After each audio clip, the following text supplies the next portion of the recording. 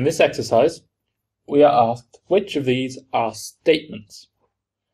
Now remember, a statement or a proposition is a sentence that we can assign to be true or false.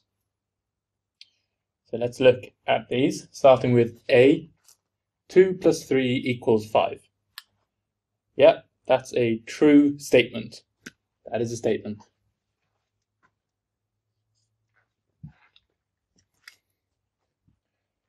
B says 2 plus 3 equals 6.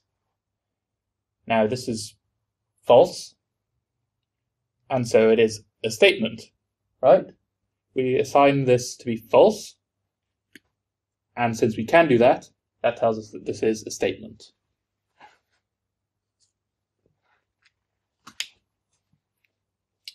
C says, do your homework, Joel. Now this is not true or false, this is a command, right? So this is not a statement.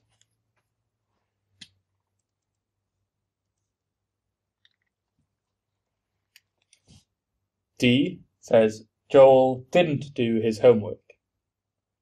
Now this is either true or it's false, so this is a statement.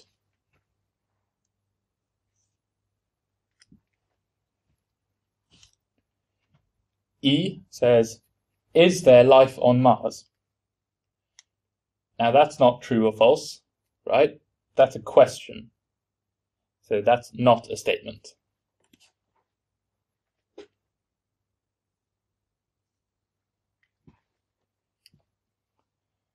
And F is one of the simplest statements. F simply says false, and this is assigned the value false. So yes, it is a statement.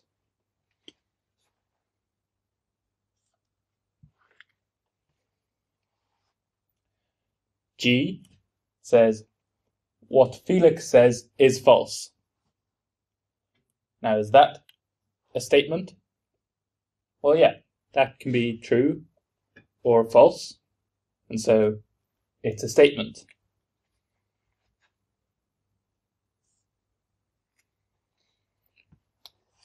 And finally, H says, what this sentence says is false. Now, at first glance, this might look like a statement, but remember, for it to be a statement, we must be able to assign it true or false.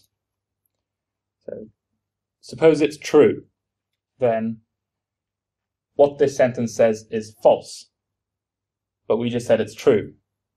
So that's a contradiction.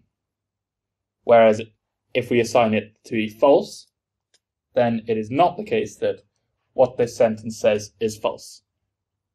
Again, that's a contradiction.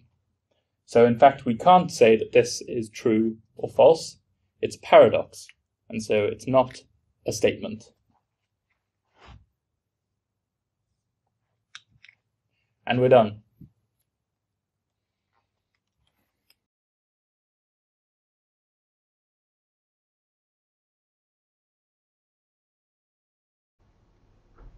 So in this question, we're asking which of the following are statements, right? And remember, a statement is something which we can assign to be either true or false. Okay. So let's look at A. 17 is an odd integer. Well, yeah, of course, that's a statement, right? It's a true statement. That's irrelevant that it's true. It is a statement, okay? So let's look at B. 18 is an odd integer. Now you should not be thinking, well, no it isn't, because you're right, but you're saying that it's false. So yes, it's a statement.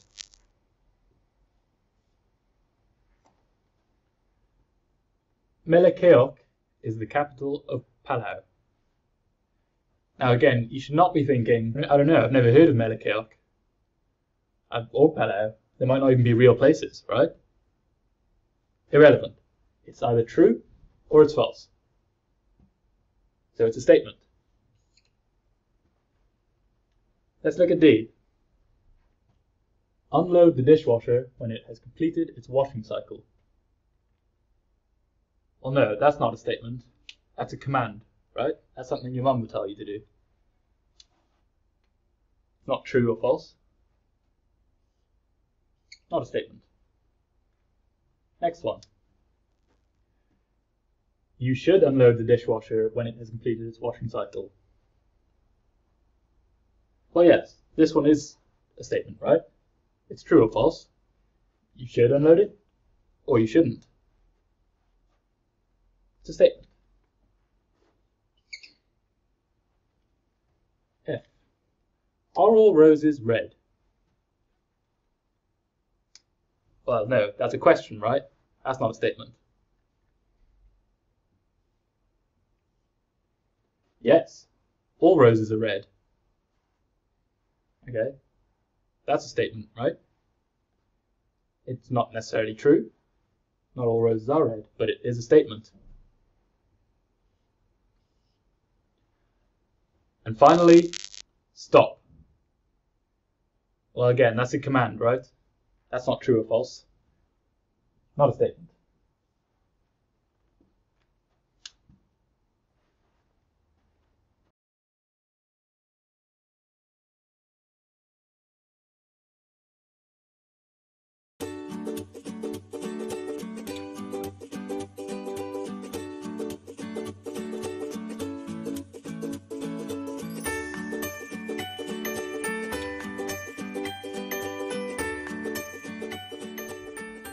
In this exercise, we are asked to determine which of these are statements. And remember, a statement is something which we can assign to be either true or false, right? So let's look at the first one. The iPad is a 16-bit computer. Yeah, this is a statement, right? Doesn't matter whether it's true or false. The fact that it is false means that it's a statement. B, there is a largest even number. Again, this is false. Doesn't matter that it's false. The fact that it is false means it's a statement.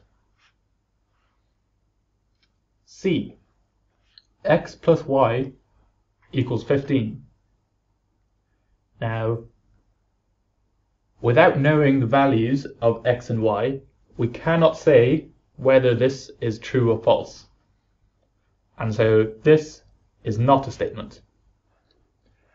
Whereas D, on the other hand, 8 plus 7 equals 13, we can say for sure that this is false, and so this is a statement.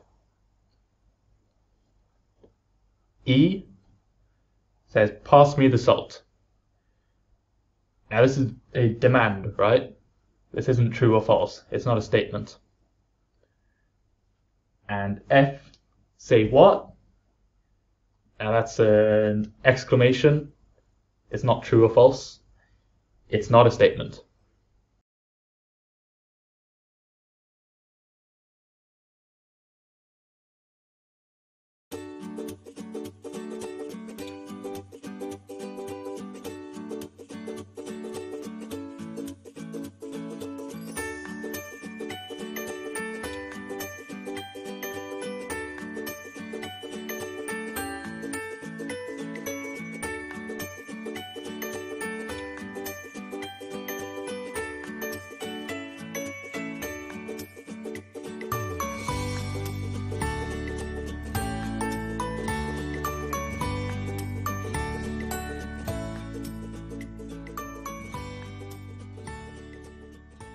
In this exercise, we are asked to determine which of these are valid deductions.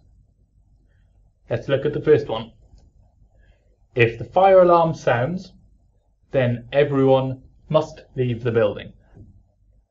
The fire alarm has sounded, therefore everyone must leave the building. Well, yeah, the fire alarm has sounded, and if the fire alarm sounds, then everyone must leave the building.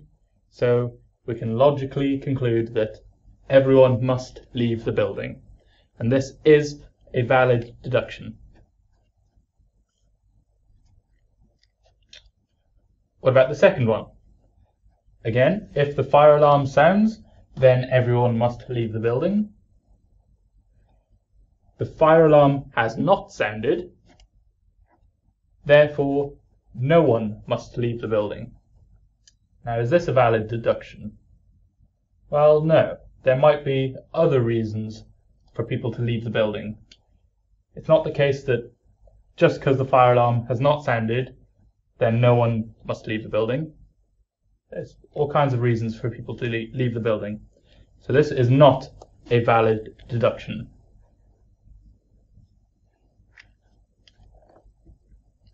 And finally, if the fire alarm sounds, then everyone must leave the building. Everyone must leave the building. Therefore, the fire alarm has sounded. Is this a valid deduction? Well, no. Again, there could be another reason why everyone must leave the building. Maybe it's just closing time.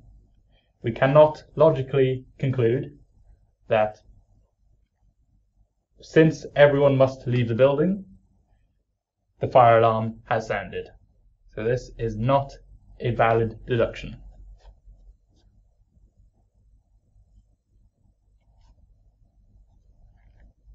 And we're done.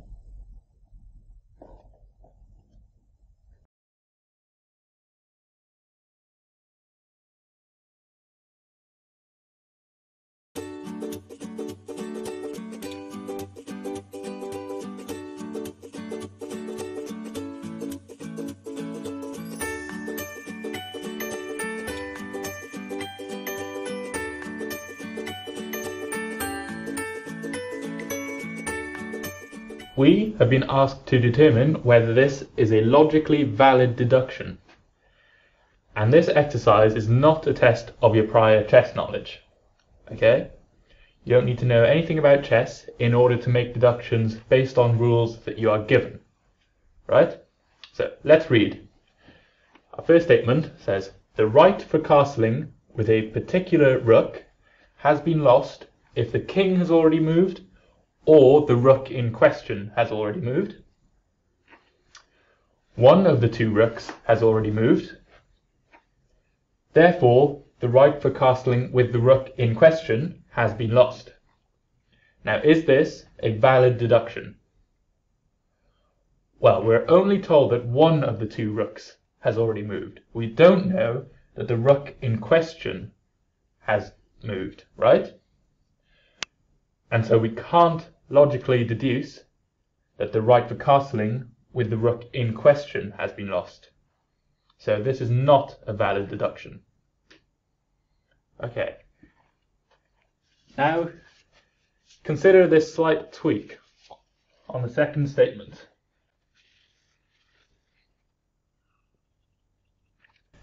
Now, we are told that both rooks have already moved, and we're given the same rule about when we lose the right for castling. Now this time, this is a valid deduction, right? Since both rooks have already moved, we know that in particular, the rook in question must have moved. And so yes, we can deduce that the right for castling with the rook in question has been lost. Okay? Now consider this. Now we are given a slightly different rule, right? We're told only that the right for castling with a particular rook has been lost if the king has already moved, right? And we know that both rooks have already moved, and the conclusion is that therefore the right for castling with the rook in question has been lost. Now remember, this isn't testing your chess knowledge, right? We're using only the rule that we are given. And we are not told that the right for castling is lost if the rook has moved, right? We're only told that the right for castling has been lost if the king has moved. And we are not told that the king has moved, so we cannot logically conclude that the right for castling with the rook has been lost. So this is not a valid deduction.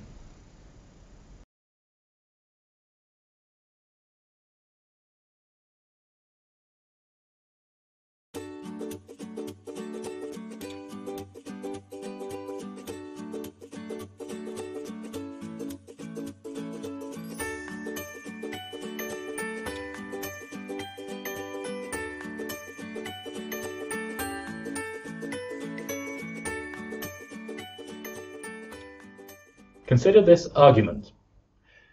It is unlawful for any person to keep more than 3 dogs and 3 cats on their property within the city. Charles keeps 5 dogs but no cats on his property in the city. Therefore, Charles is breaking the law. Is this a valid deduction? Well, it might be valid or invalid, depending on your interpretation. The language used here, and in particular the use of the word "and", is ambiguous. Charles could argue in the court of law that he is not breaking the law, since he is not keeping more than 3 dogs and more than 3 cats on his property. Now, it is vitally important in software engineering, and in particular in the requirements engineering process, in which you elicit from your customer what they need the software to do, that such ambiguity in the use of informal language is avoided.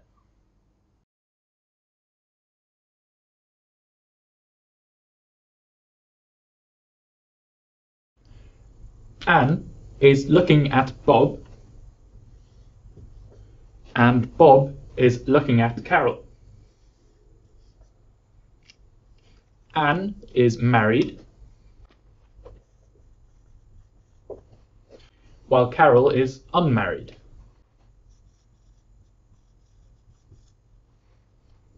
Can we determine whether or not a married person is looking at an unmarried person? Now, we don't know whether or not Bob is married, but he certainly is either married or unmarried.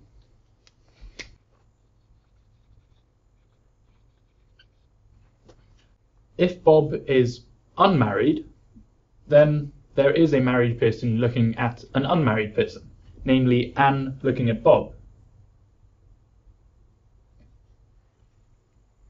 On the other hand, if Bob is married, then again there is a married person looking at an unmarried person, this time Bob looking at Carol. So the answer is yes. We can determine that there is a married person looking at an unmarried person. Interestingly, in controlled tests, most people fail to see this. It appears at first as if there is not enough information to answer the question. It seems to rely on whether or not Bob is married, but this is not the case.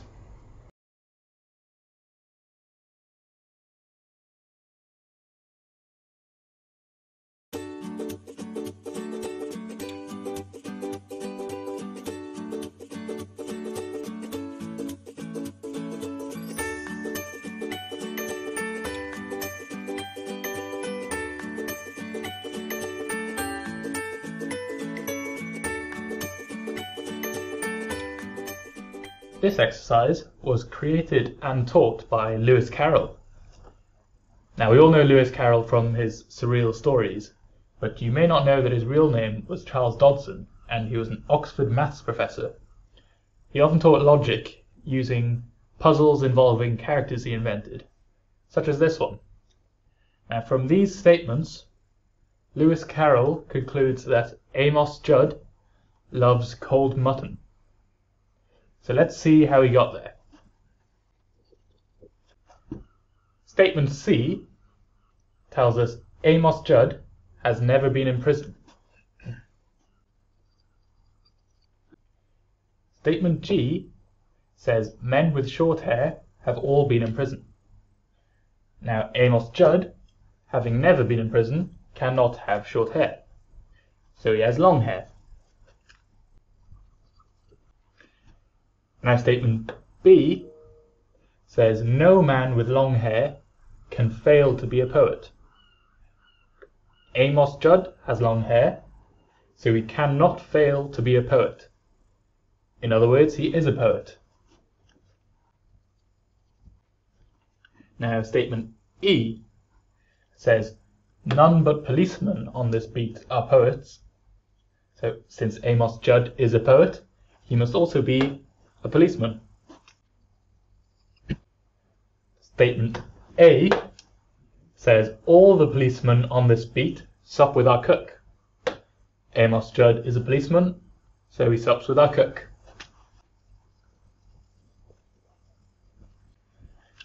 Now, statement F says none but our cousins ever sup with our cook. Amos Judd sups with our cook, so he must be the cook's cousin. And finally, statement D says our cook's cousins all love cold mutton. Amos Judd is the cook's cousin, and so Amos Judd loves cold mutton. Now, this exercise highlights how many different ways there are in English of saying very similar things. You'll see that all of these statements are just examples of implications, right? If-then statements. So, if someone is our cook's cousin, then they love cold mutton, for example.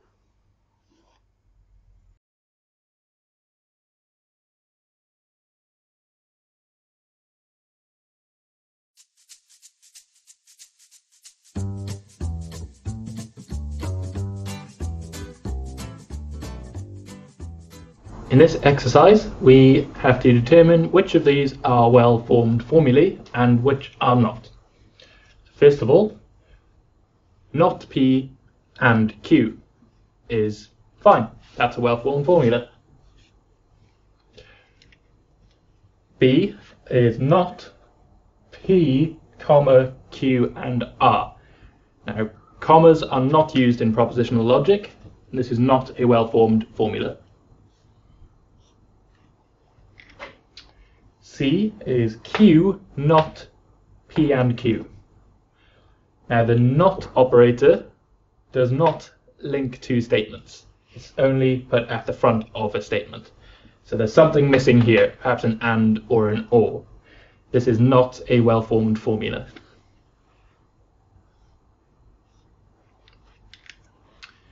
And finally, P and Q implies P or Q. Nothing wrong with that. That's a well-formed formula. And we're done.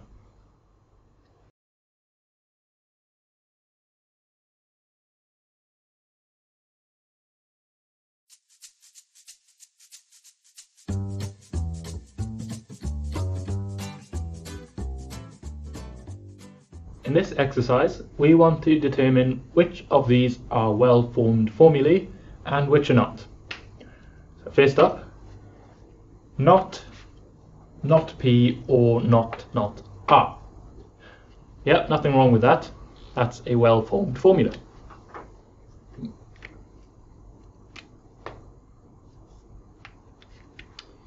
Secondly, not P, Q, not R.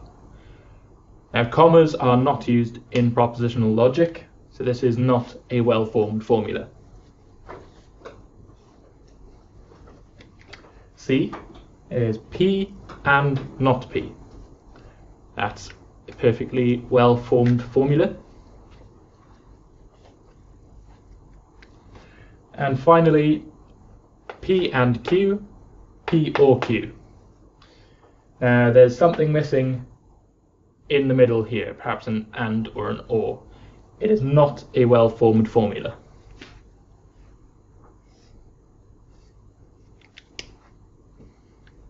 And we're done.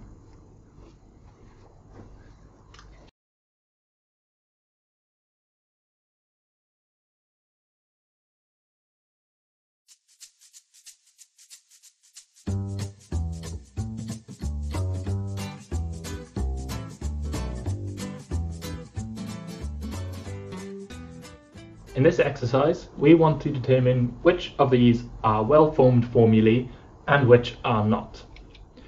First up, P implies Q implies Q implies P. Nothing wrong with that, and the parentheses match up evenly, so it's a well-formed formula. And we can draw its syntax tree.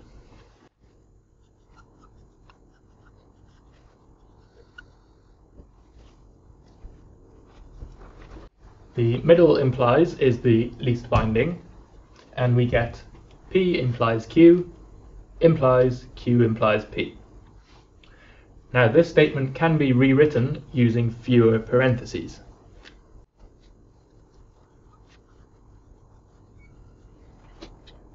So this has the same meaning as our original statement.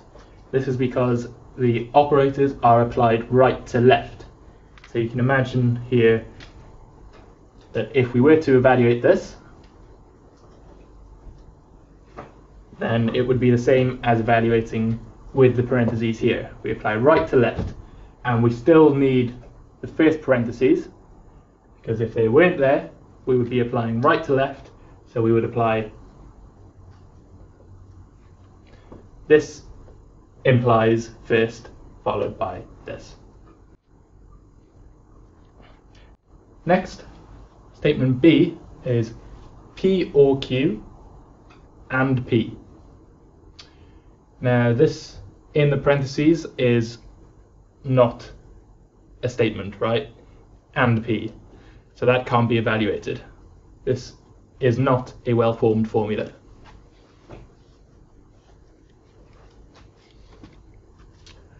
C is P or Q and P. Nothing wrong with that. It's a well-formed formula. Let's draw its syntax tree.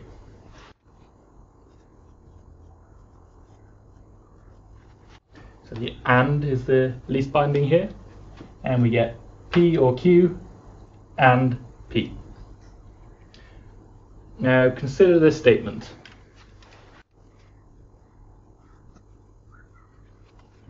P or Q and P, this time without the parentheses.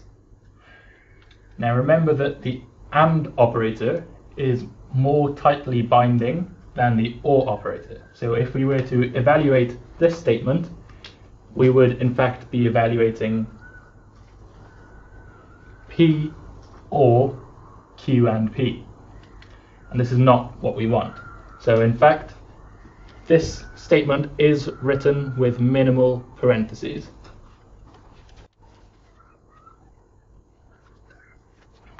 Finally, let's look at D.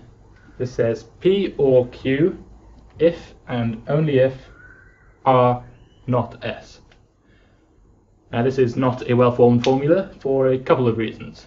First of all, not can only be put in front of a statement. It does not join two statements. So there's something missing here, perhaps an AND or an OR. Secondly, there are too many closing parentheses in this statement. We have closing, closing, closing, 3 closing, but only 2 opening. So they're not matched, and this is not a well-formed formula.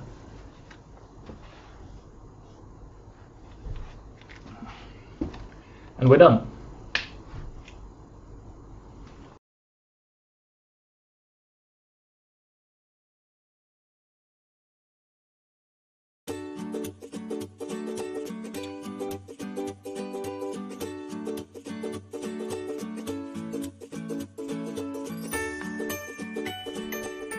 In this exercise, we are tasked with expressing these statements in English, where P represents the statement, I bought a lottery ticket, and Q represents the statement, I won the jackpot.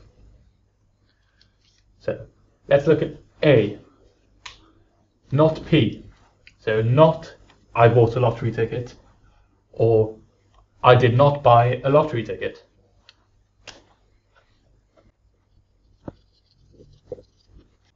B says P or Q. So I bought a lottery ticket or I won the jackpot.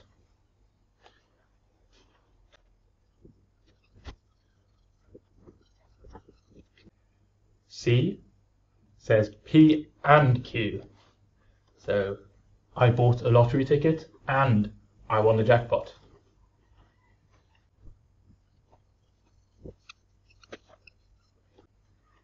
D says P implies Q, or if P, then Q. So we might say, if I bought a lottery ticket, then I won the jackpot.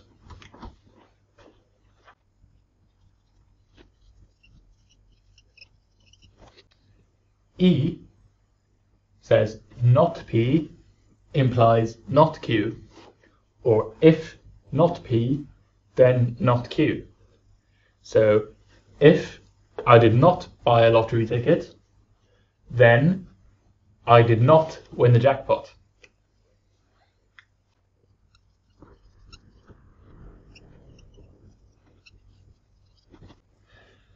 And finally, F says not P or P and Q.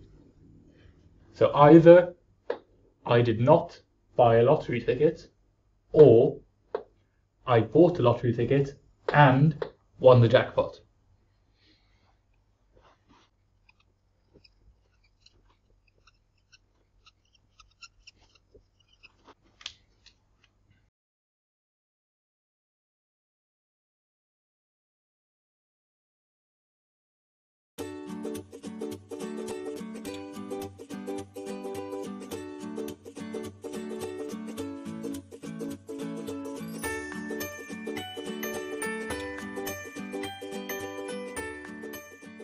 In this exercise, we have two defined propositional variables.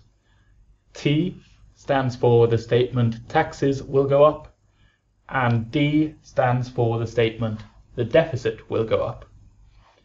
Our task is to translate these three propositional formulae into natural English. Formula A is T or D. That's simple enough.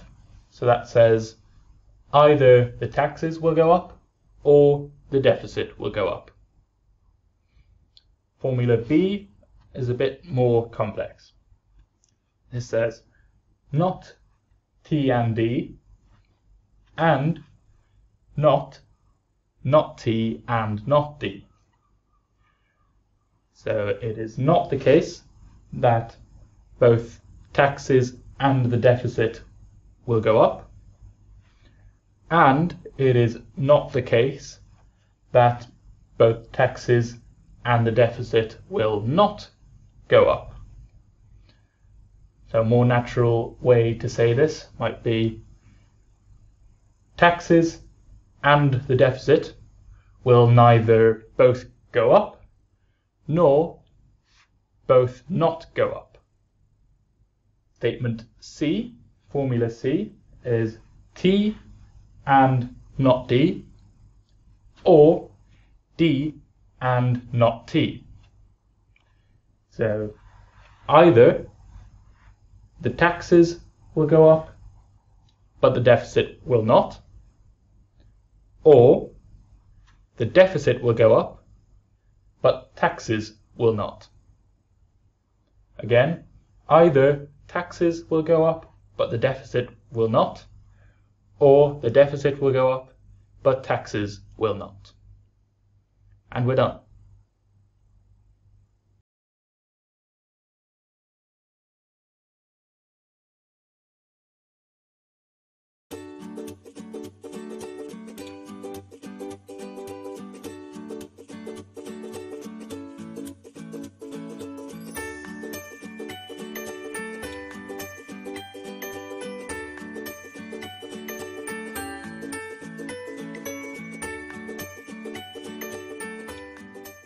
In this exercise, we express these four statements as propositional formulae.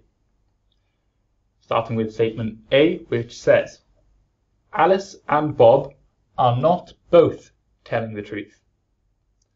So it is not the case that both Alice and Bob are telling the truth, which can be written like this.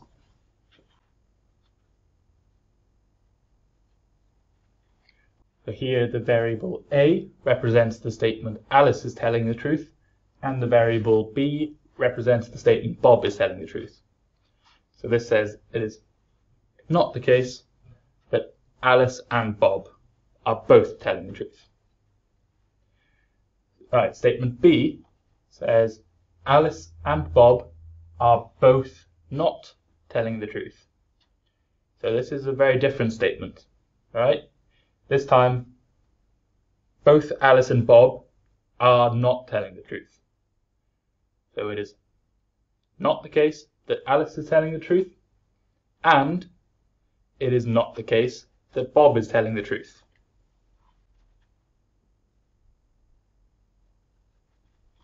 And here is the propositional formula for that statement. Not A and not B. Thirdly, we have the statement, either Alice or Bob is not telling the truth. Right? So, either Alice is not telling the truth, or Bob is not telling the truth.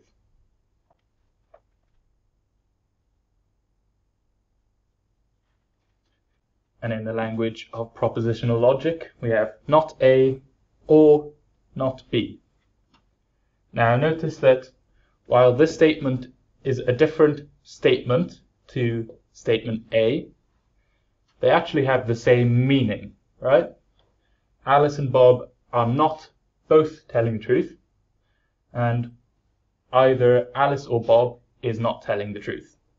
They both mean the same, but they are different statements. Statement D says, neither Alice nor Bob is telling the truth. So, Alice is not telling the truth, and Bob is not telling the truth.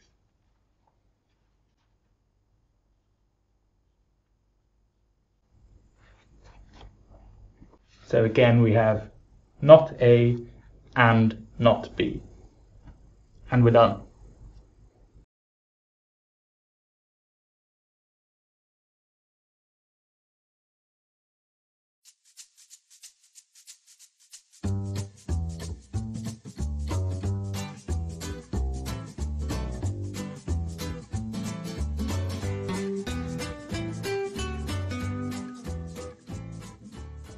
In this exercise, we're given three propositional variables. S stands for the statement, you must be smart. H stands for you must be hardworking. And O stands for you must be overconfident. Our task is to express this statement in propositional logic. You must either be smart or hardworking, but not overconfident. Now, the first part of the statement is pretty easy. You must either be smart or hardworking. So, S or H. Right, S or H. You must either be smart or hardworking. Okay, carrying on, but not overconfident. So the but here, that acts as an and, right? This is saying you must either be smart or hardworking, and also you must not be overconfident. So we'll have an and, not O. But we're not quite finished. Reading this says S or H and not O. Now the and operator binds more tightly than the or operator. So the way we would really be reading this is either you must be smart or you must be both hardworking and not overconfident. And this doesn't quite have the same meaning as our English statement. We want to say that you must either be smart or hardworking, and you must not be overconfident.